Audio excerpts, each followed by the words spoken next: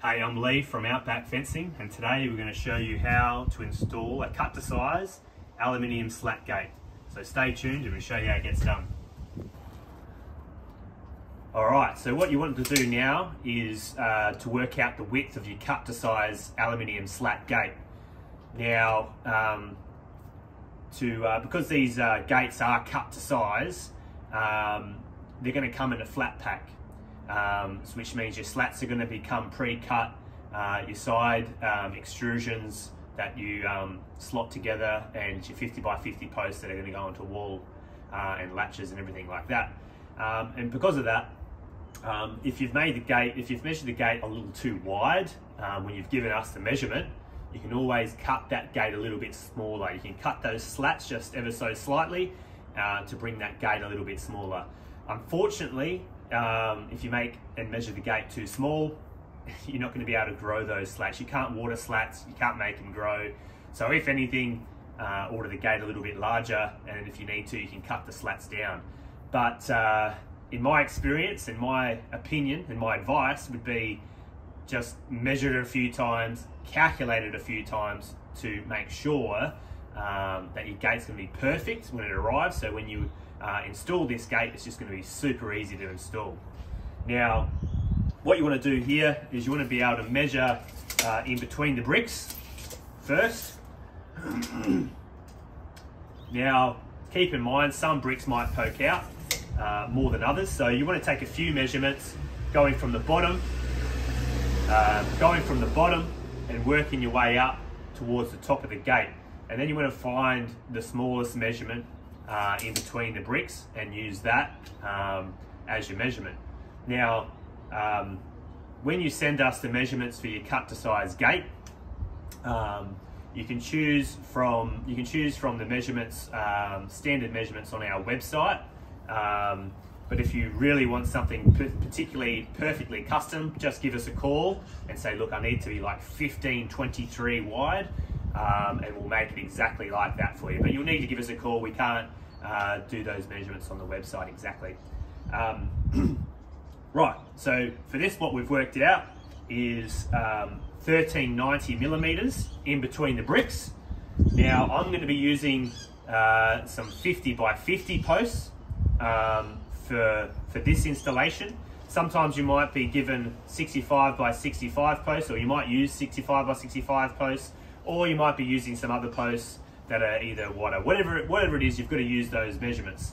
So in this case, we're using 50 by 50 posts. Now, obviously, we've measured 1390, all right? So I'm going to get that measurement right. So you've got your 50 by 50. So you want to take that off the 1390 measurement that I've gotten in between the bricks. So take off the 50 for your post here, take off another 50 for your post here.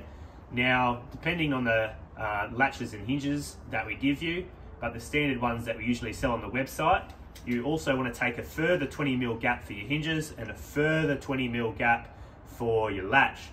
So the deductions are, take your measurement, take off the 50 off this side, take off the 50 off this side, take the 20 off for your hinges, take the 20 off for your latch. And that's going to give you the exact measurement for the width of your gate.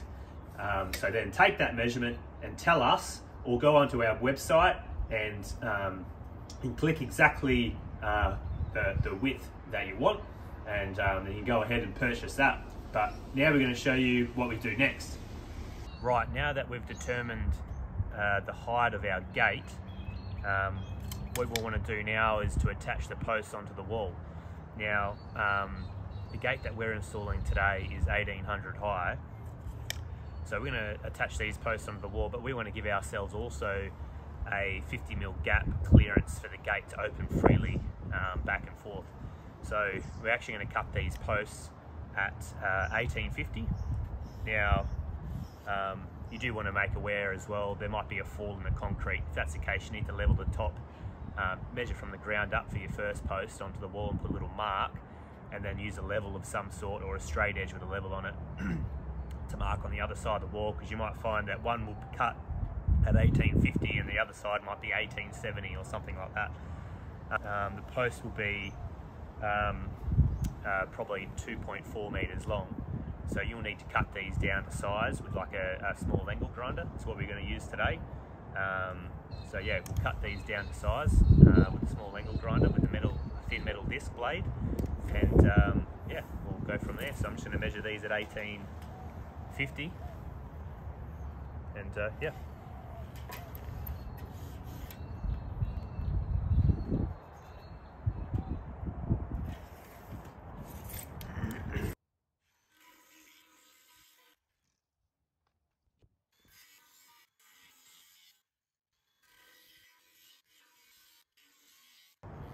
Right, so I've just gone ahead now and cut these posts to the length and the sizes that I want. Now I just want to mention as well, when you order our cut to size gate online, it comes with just the slat gate and everything you need for the slat gate. You'll need to buy the post yourself, so you can determine if you're putting posts in the ground. You probably want to use 65 by 65 aluminium posts. For going in between brick pillars, I'm going to use the 50 by 50 posts. So yeah, I just make you aware that you still need to buy your own posts when you order a gate kit, cut to size aluminium slat gate from us. Alright, so what we're going to do now is work out exactly where we're going to put the post, and then determine where our holes are going to be for our screws and plugs. You can use whatever you like, but in this video we're going to use some long batten screws with some ram set plugs. We're going to put 3 in each post in this example, but you're probably better off using something like Dynabolts or something like that from Bunnings.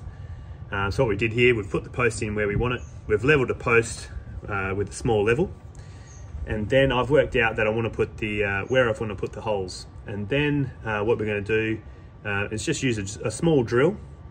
Now the drill for what I'm going to be doing is you just want to make the hole enough, just big enough, so you can put your fixing through the post, and that way then the fixing can still have the end of the fixing, whether you use a Dynabolt or a batten screw or bugle or whatever you want to call it, still has enough meat to pull that post into the wall. So yeah, I've pre-drilled the holes here, ready to do that. I've put this post up on the wall and I've leveled it, and then I've tried as best as I can to mark on the brickwork where I want to start drilling my hole for my plugs. Alright, so I've got my post. I've determined where I want it on the wall. Now if you don't have one of these, a drill, you obviously need one of those. But one of these stepped bits, drill bits, these stepped drill bits, you buy a good quality one, they'll last you forever, and it's the best thing I've ever bought. It's one of my favourite tools ever. I don't have a drill kit or drill set anymore. Obviously you still do need sort of the long drills for certain applications, but for fencing, one of these is the best.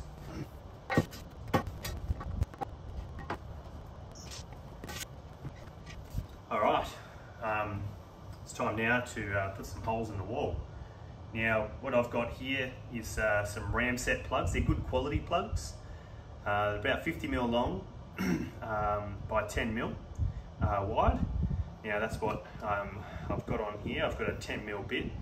Now usually we're doing some other applications, you probably want a bigger drill bit, but on this case you want it to be exactly the right size, so these really jam in there nice and tight.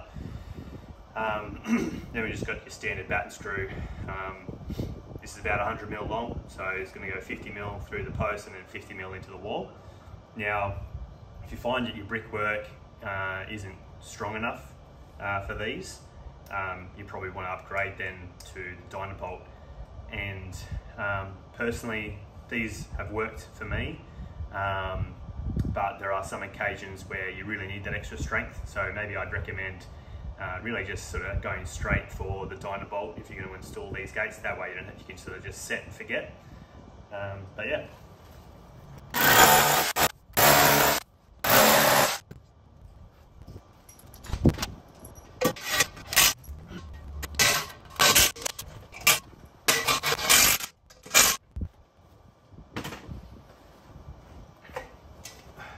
And there you have it. We've successfully put a post on the wall. All right, So what you want to do now, you would have had these slats all pre-cut, and the gate styles, the side bits for your gate, and then also these cover-up strips for all your screws that go onto the side of the gate styles. You put them on right at the end. But everything that you'll have now is all been pre-cut, it's all ready to click together basically. So these gate styles, as you can see, there's slot holes for your slat to go in, and these are friction fit technology. So basically you just slide these in, and they sort of holds the slat nice and tight. But that's not all that holds it in. What we'll do on the back of the style, as you can see here as well, there's screw hole openings, and what you'll have when you order a cut size gate is you'll have enough gate style. So these ones in particular, the slats, have tiny little holes in them. This is for screws that go through the gate style into the slat and pulls it all in together. Usually have two at the top, one in the middle, maybe one at the bottom, sort of something around that. You just sort of spread it out a bit, and then the rest of the slats will just be your standard ones. In this case, I've actually got gate slats for the whole lot. It was just a mistake, but it doesn't matter anyway. It just cost me more money. But yeah, so basically these just sort of slot in.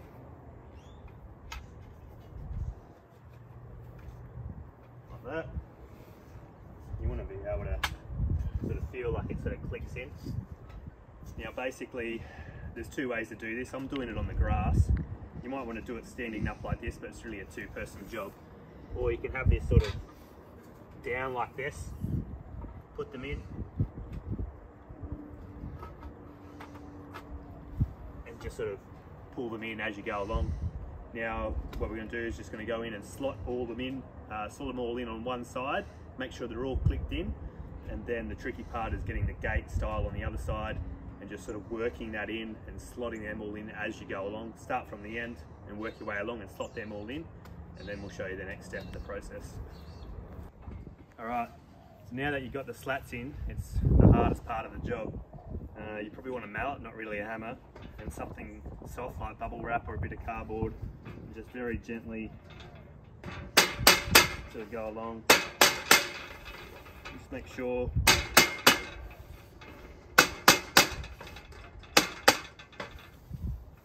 that's all nice and sort of in. And then what you want to do is go along, and with these screws, these are for the ones that are the slat, the gate slats, not your normal slats. So you probably have two at the bottom, one in the middle and one at the end. You want to be able to screw a couple of screws in here. Now what I suggest first is put one in the top, just one at one end, one in the middle, and one at the other end. Don't fully screw off one side yet, and then lay it down and do the same at the other end. And then what you do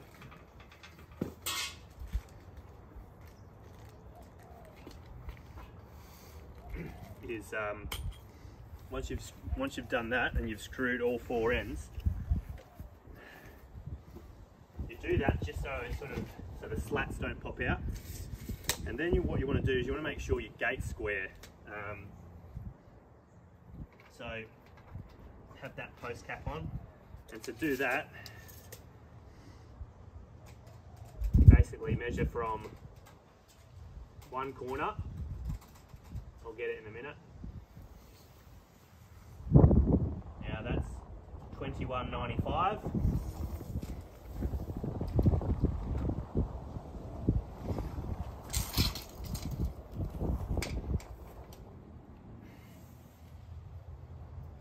And this is 21.85, which is not too bad, but what you want to do is you just want to jiggle these ends up and back and forth until you get those cross measurements exactly the same. That way you know your gate's square, and then you go ahead and finish screwing it off and make sure it's all nice and tight. And that's pretty much putting the gate together. Next we'll show you how to put these on. Alright, we've screwed all those screws in, gate's nice and tight, the gate's square. Now, to cover up the gaps where the screws are on the sides of the gate styles, you want to be able to put this little clip in. Now this is also a friction fit thing. It's a little bit difficult. You want to get it in place so it's nice and straight and it goes in right. If you go sort of like, if you put it in like that, it's just not going to go in. Both sides are going to go in at the same time. Now, I use something like a bit of cardboard and a little hammer. Once you get it, the first bit in, the rest is easy.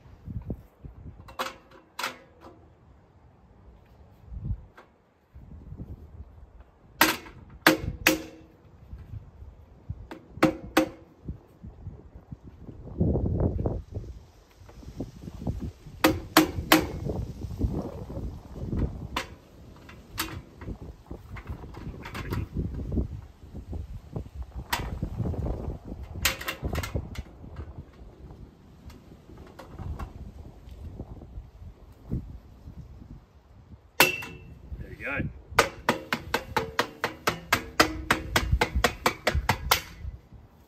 Easy as.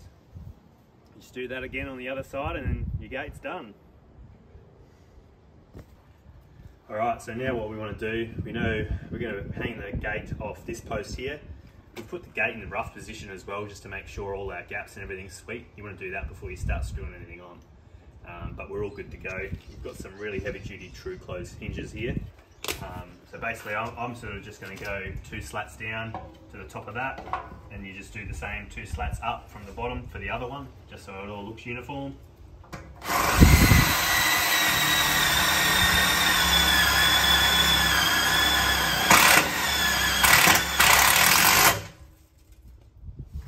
And basically just screw on this side, and remember you've got some screws coming through the side as well, because you've got like a leg from the hinge that goes that way. So fully screw it off, and then what we do is then we get the gate into position and screw that off, but I will show you how to do that in a sec. Alright, the tricky part is where you probably need 2 hands or a couple of timber chocks or something, but if you're doing it by yourself, but it's easy to have 2 people.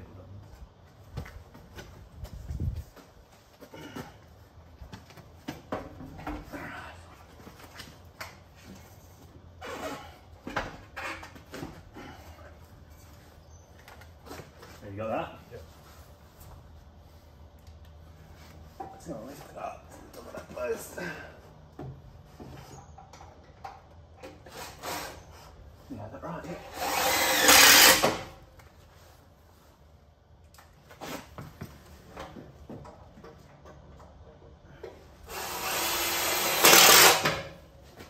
Alright.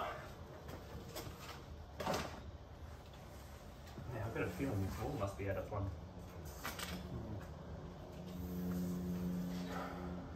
Alright, so we've just put a couple of Tech screws in.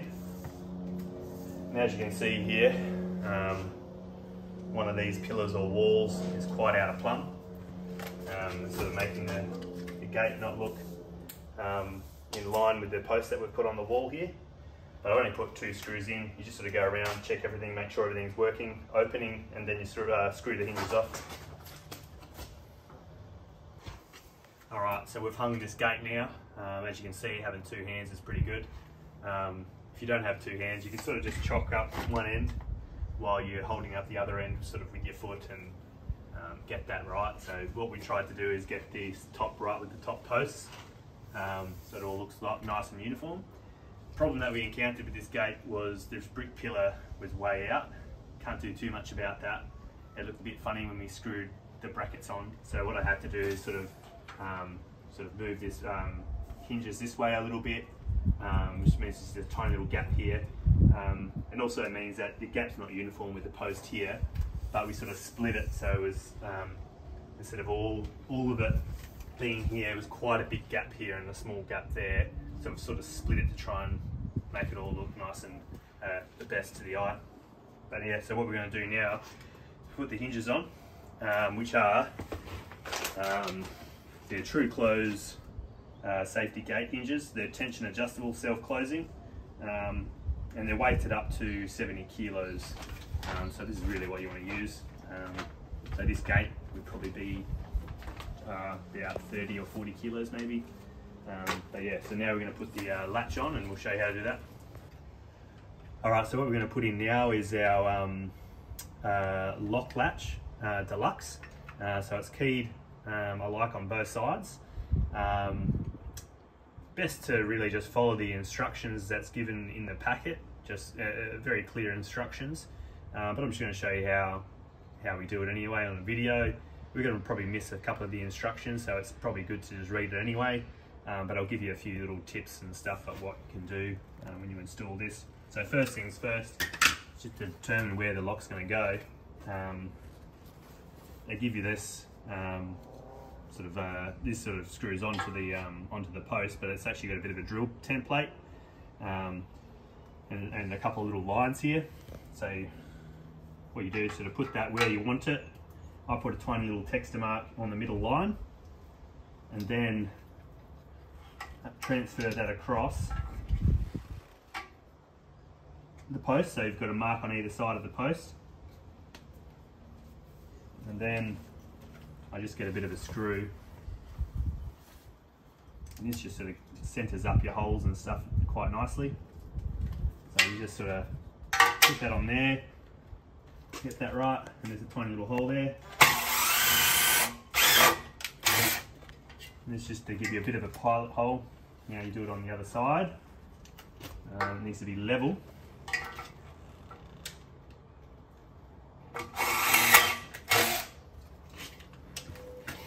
And then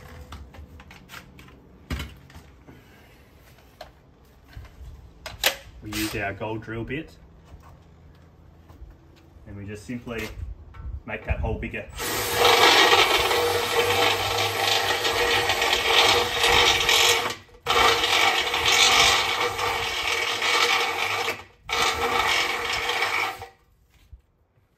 You're in a nice decent hole. Obviously you don't want to go too big either, just follow the instructions on what it says. I think it's about 10 mil, but it might be 12 or it might be 8. Just read the instructions.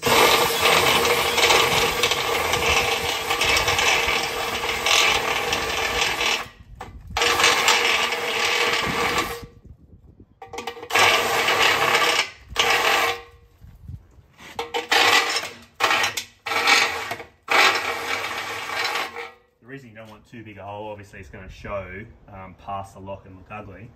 But one of the main reasons you don't want it too small, because these lock latches need all the room they can to move the mechanism, and if they're somehow touching just under the side wall of the aluminium, you're going to find that the locking mechanism isn't going to click and lock properly. It's really frustrating, but this is usually where the troubleshooting starts here. Usually if you're finding your keys not turning and locking properly or unlocking properly, or your latch isn't going down properly, it's usually to do with these holes not being big enough. Alright, whoop, that wasn't meant to happen. So, now what you want to do is get this all right. Now, I'm going to have this bit on the outside. And so when you look at it, you just sort of want the lock and everything to be facing upwards. So you can choose to have this like this or like this. In this case, we're going to have this on the outside. Right, so if that's the case, then you sort of just clip it all in and lock it in on this design in particular. So that's all good to go. Then what you want to do is you get a little rod, and that simply just goes in there and actually just clicks in.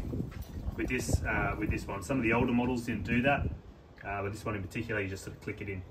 So then what you want to do is push that through and get that nice and center, and you want to cut this level flush with the post. Alright, so you don't want it protruding and you don't want it set back. You want it exactly flush with the post. I've just marked that there, and I'm going to angle grind cut that, a nice clean cut. This also, getting this length right is very important. Too small, when you push this button, it's not going to open up the mechanism. Too long, the mechanism isn't going to close, and you're not going to be able to lock it or unlock it. It's just really frustrating. So they're really the two main things: getting that hole big enough and making sure this is the perfect length. Again, just follow the instructions and it should be all good.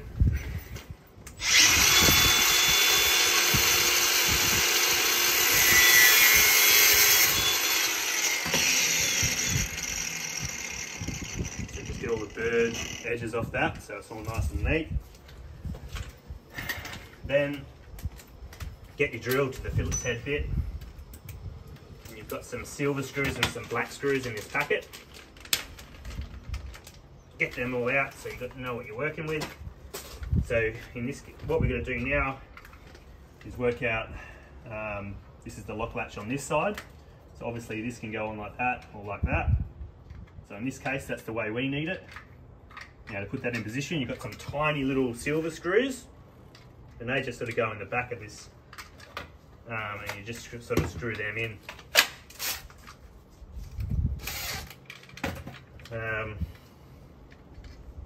Sort of go along and screw them in.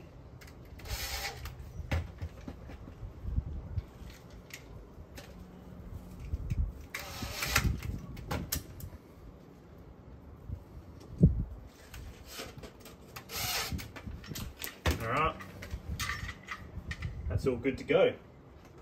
Now, you can get yourself a couple of these black screws in your pocket ready to go. Now what you want to do is basically effectively put that in there like that. Alright, but you do it through the post. So get that through there, give this a push so it sticks out, and you get that in position. Now when you put these in, you're going to have a bit of play up and down. Now that's your that's the hole that you've drilled out. Now like I said, you don't really want it touching, the mechanism touching the wall of the aluminium. So you sort of want to go up and down and sort of find the middle spot, and the same with this end. And that way you know it's sort of in the center of the hole, and you're going to be all good. So then I'm just going to hold that there and do some bit of tricky stuff. So up, down, somewhere in the middle there.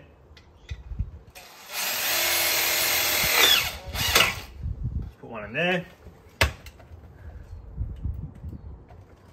Now same with this one. Up, down, somewhere in the middle. Now, I just want to put another screw in the face of it like this.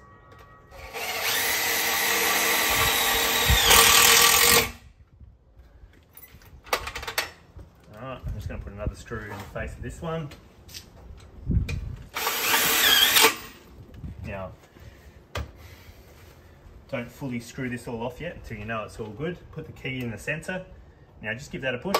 And you want to see this mechanism going all the way up. Come and have a look at that. You want it to go all the way up and all the way down. If you have that thing inside too long, you're going to find that this is up a bit like that, which is not great. You're not going to be able to lock it. So you really want that to go up and down. Now this is the test as well. So to unlock the mechanism, you fully go that way. But to lock it, fully go the other way. You hear a faint little click. That way you know it's locked. You're not going to be able to push this. It's not going to open that, and this is not going to open. Alright, and to unlock it, fully go that way. You hear it click, bring it back to the center. You're going to be able to open that freely. And the same with this side. Simply click, and it's locked. And simply go the other way, click, and it's unlocked. And then you can go ahead, once that's all working perfectly, and I'm actually pretty surprised that's worked for the first time for the video. Just go ahead and put the other screws in and finish that off. And then all you've got to do is put this on. So just keep it rolling. We'll show you what we do. I'll screw this off.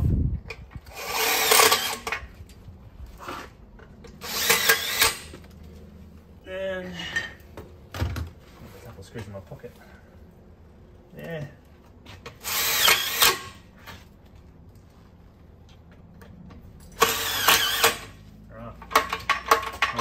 Like to test that just to see it's still going.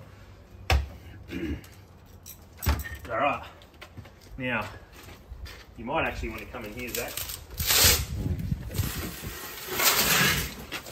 Step inside.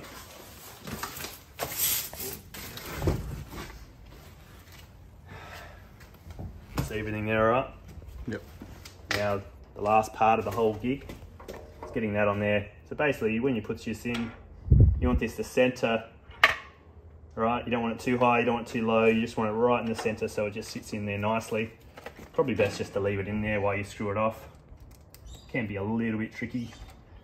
Again, you might need two hands.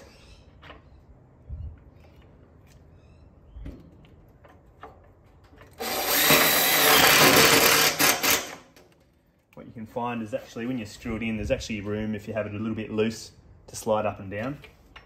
So when you put that first screw in,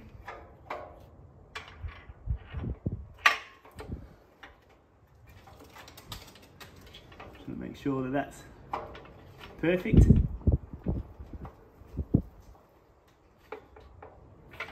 And that's pretty good right there. So then I'm just gonna go ahead and screw that off. Just double check that. All right, that's what you want. When you close it down fully, you want that to have freedom to go all the way down. Over time, your gate might sag and stuff, and you can adjust the hinges and adjust this as need be. You know, especially if you've concreted the posts in. Especially if you've concreted the posts in, Zach, you're up there, you can trip up. Yeah, especially if you've got concreted posts in, you might have a little bit of movement in the gate. The gate itself is fairly strong, it shouldn't sag over time.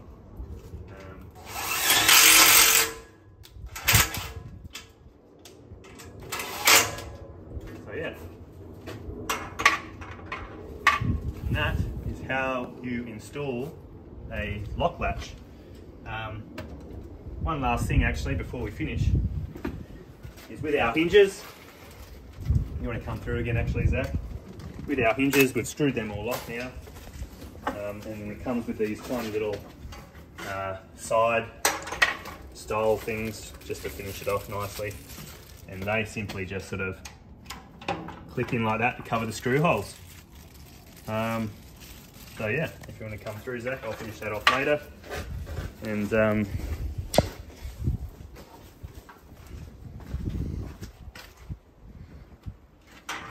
that's it. That's how you install a aluminium slat DIY fence kit.